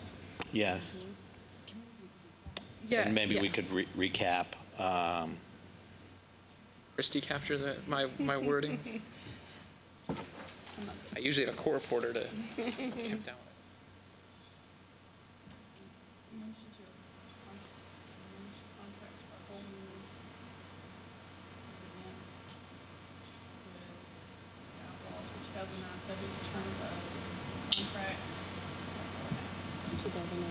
2019. 2019. So that would not contemplate renewal. Right. And I I similarly had jotted down some notes on the motion. Approve the event for 2019, subject to the terms of the existing contract. So we essentially have the same thing. With our vote, I'm sorry, Erin. Go ahead. No, you go ahead. With our vote today, I mean, that gives them the opportunity to put out their schedule and whatnot. But it also means that they can continue talking to Tony, continue talking to Laura and Ned if they want to come back with a more robust safety proposal and continue to talk about a 2-year option. I mean, that still remains on the table, correct? Agree. Okay. Yeah, that's I would if we get sort of a really granular, fleshed out plan, especially that sort of kind of lays out what the costs we're looking at and why they need to sort of capitalize that over a multi-year planned event. I get it completely, and I'm happy. I just, without seeing that, it's really hard to kind of go down that road today. But I think everybody, it seems like everybody on the board is ready, willing, and able to see that whenever. But we can get them what they're asking for today, which is immediate approval, and they can get moving for 2019. And we can, just like we've had a lot of discussions with a lot of stakeholders about the fairgrounds over the last year, we'll have new folks to have discussions with, and I think everybody's done a good job of working on that. And Laura's been fantastic about bringing everybody together, so she can continue to do that. Call the question. Okay. All in favor? Good one. Aye. Opposed? Okay, the motion passes. All right. Thank you for. Yeah, thanks very much. All right, recreational vehicle rules. That would be Mr. Wallace.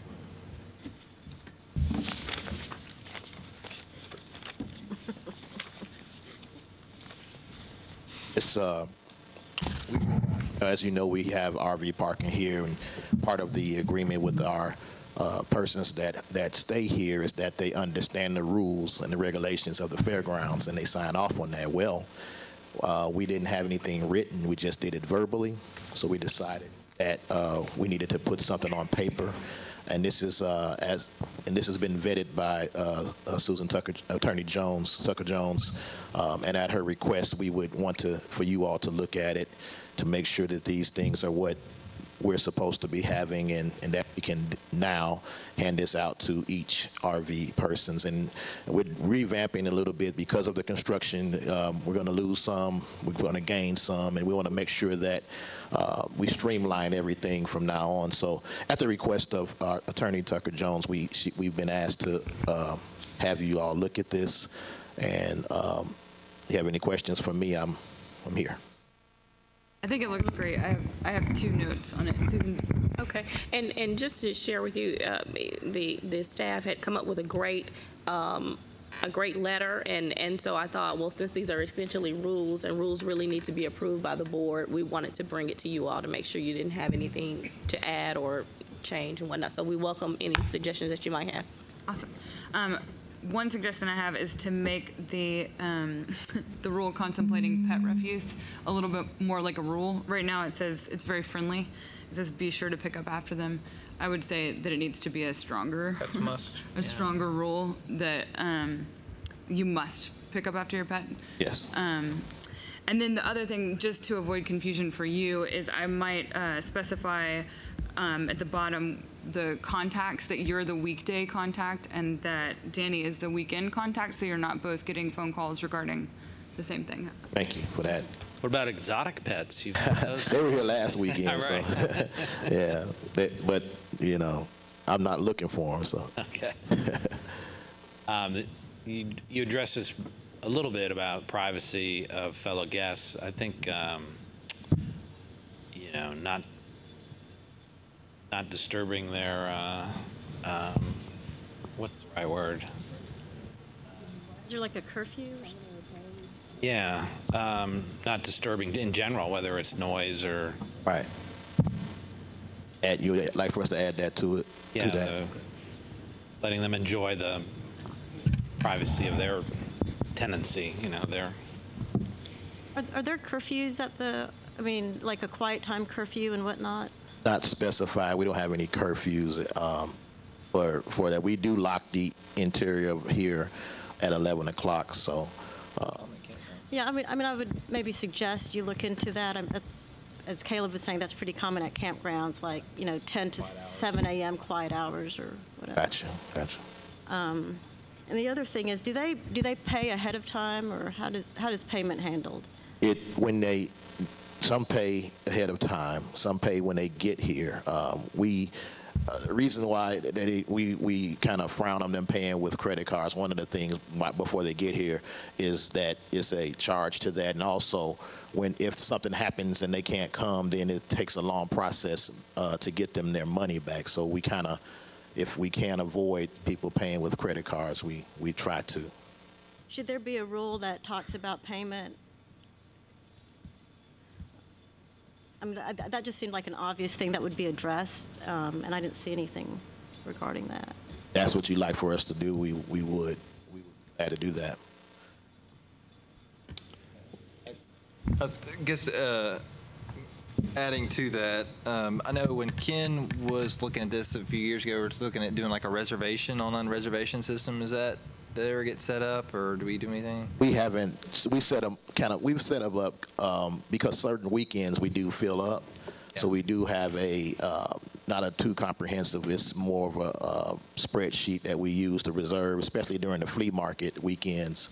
Yeah. They take up a lot of our RVs, so we don't have any software, anything that we have right at this point to do the reservations, but we do have spreadsheets and things like that we use. How is the payments being handled right now? Payments are handled by the flea market office. If someone comes in, we direct them to the flea market office to pay by cash, check, or credit card.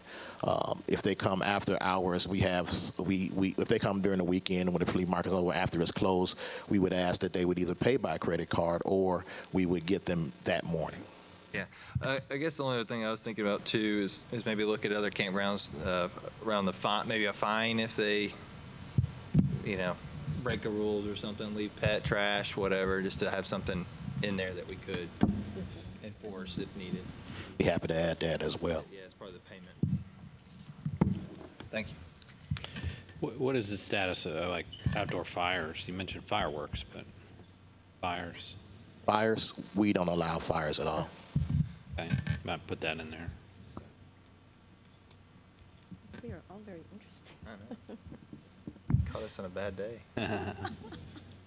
No fun allowed. Any other questions? And would I need to make these revisions and bring them back to you before we start?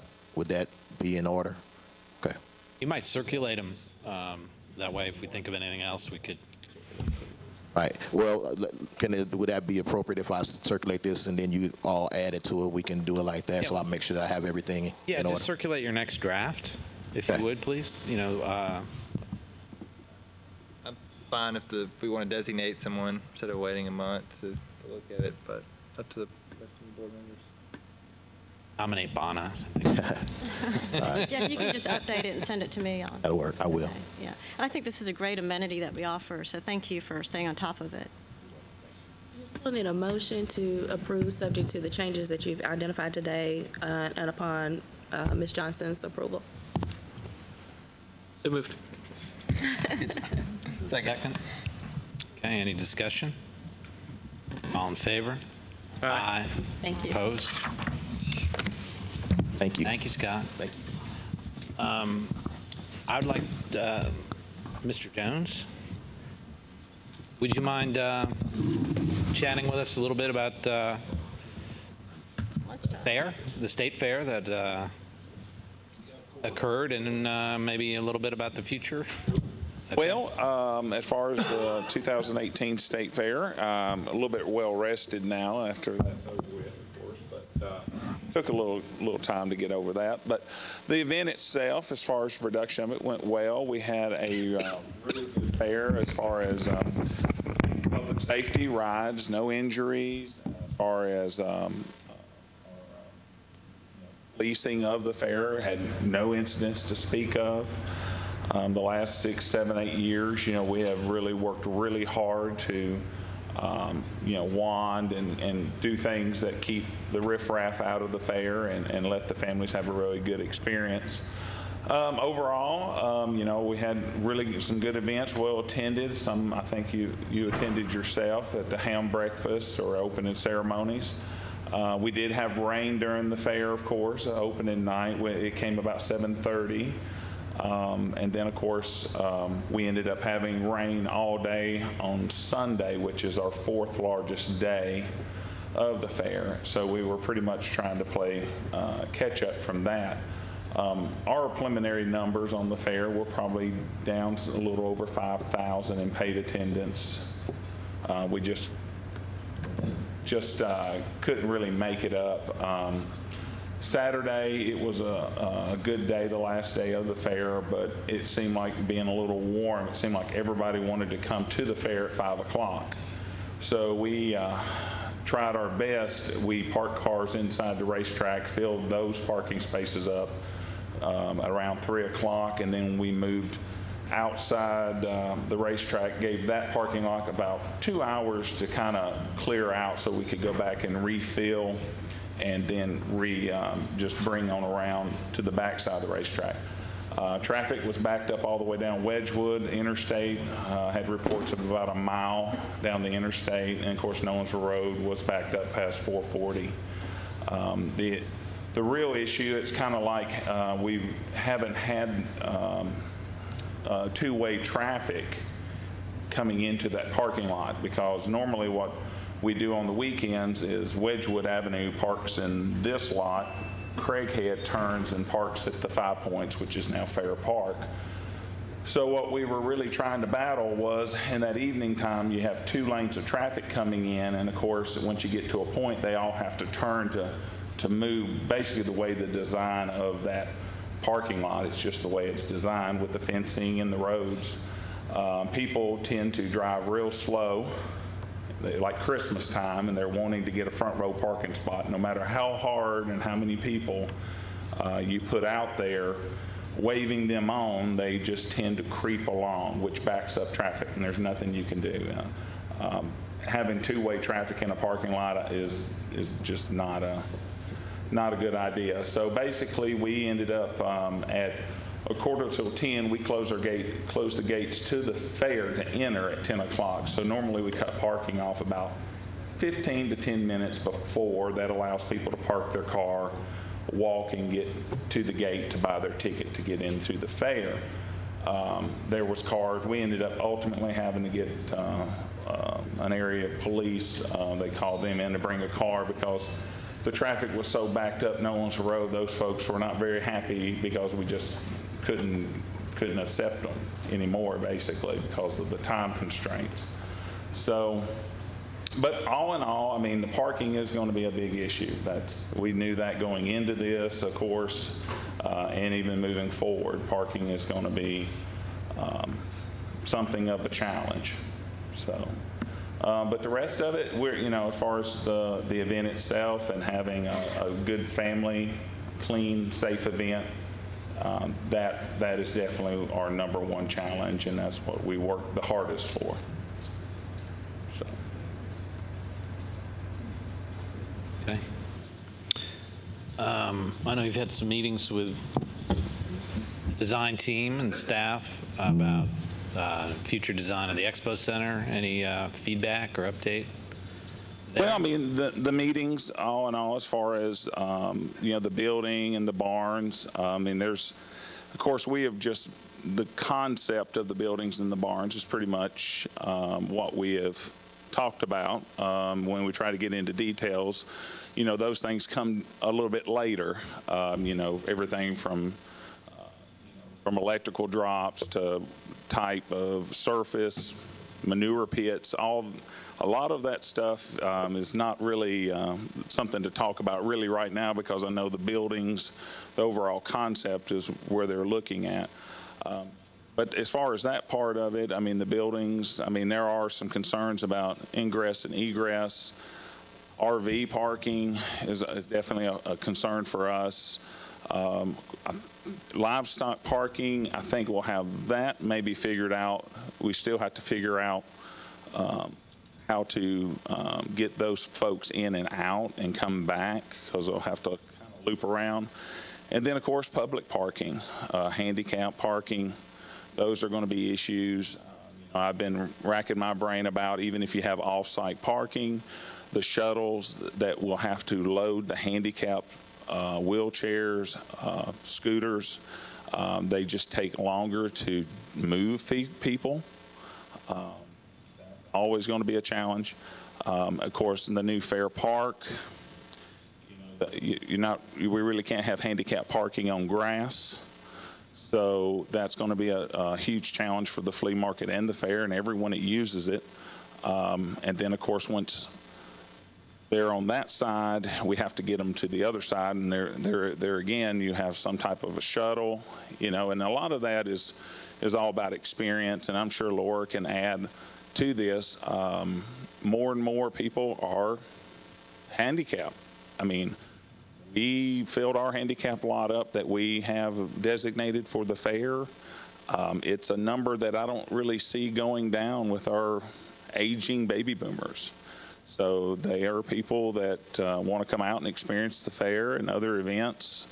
So that's something that we're really going to have to take a long, hard look at, how to be able to move those folks in a timely manner and in a way that, that it doesn't disrupt everyone else, because of just the time constraints it takes to move them. You know what they do in Wilson County, Williamson County for handicap accessibility? They have designated parking up front closest to the buildings. But in this design with the buildings, everything, the way the footprint will be for the event of the fair, we will be using every square inch for the fair, livestock, trailer parking, as far as, just, it's going to be a challenge, especially during the years of construction of the other mixed-use events, properties. You could move the trailers. Okay. Anything else? Thank you. Thank you, Scott.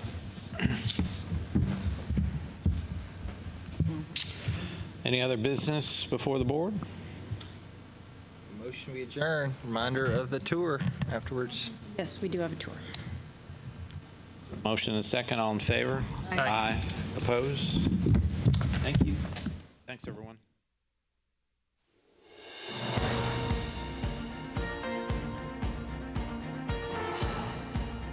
This has been a service of the Metro Nashville Network. If you would like to see this presentation again, or for more information about this and other programs, visit nashville.gov.